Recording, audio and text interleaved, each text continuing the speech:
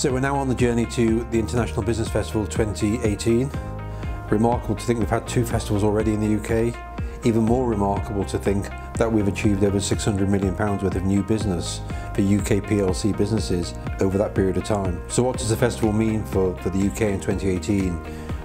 Well, what it certainly means is it's being backed by the government at the very highest level as one of the major post-Brexit opportunities to showcase global Britain. It's being backed by the Secretary of State for BEIS, Greg Clark, as an opportunity to showcase the industrial strategy. It's being backed by Secretary of State Liam Fox from DIT as an opportunity for Britain to be doing more business on the world stage. And that backing of government, allied to the backing we're getting from the CBI, from the FSB, from the British Chambers of Commerce, means I think it's going to be another huge event in the business calendar starting on the 12th of June 2018. So why would a business come to IFB if they were based in Yorkshire or Birmingham or Leeds or wherever?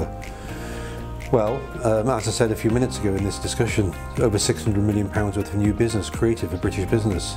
If you come to IFB, if you're interested in any of the sectors that will be showcased over the 9 days, if you want to meet venture capitalists from across the world, if you want to be part of the delegations that are coming from across the world, in 2016 we had 100 delegations from over 100 countries. In 2018, I'm confident we're going to have more delegations than that.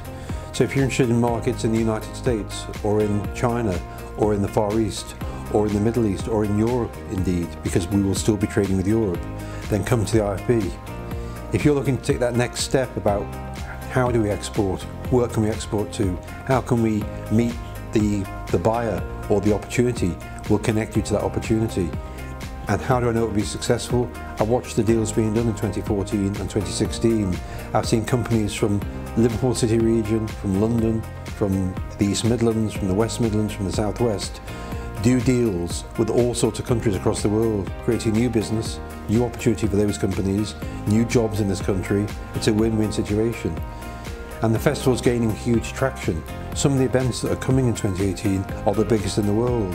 The World Forum for Foreign Direct Investments, which hasn't been to the UK, I think, ever before, is one of the largest and most prestigious FDI events in the world, and it's coming to IFB, it's coming to Liverpool. So if you want to come and hear some great speakers, if you want to be part of networking with some great businesses, be in Liverpool for the festival. So the International Business Festival opens for business on the 12th of June 2018. I'm already clear from my discussions with government right at the top that we're going to see ministers here from virtually every government department.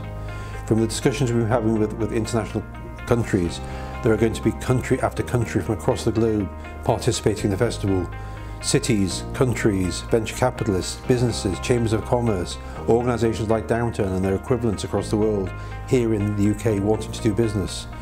We are the second fastest growing economy in the G7, and again, from my discussions with a wide range of business people from across the world, people are looking to do more business with the UK and with the UK businesses.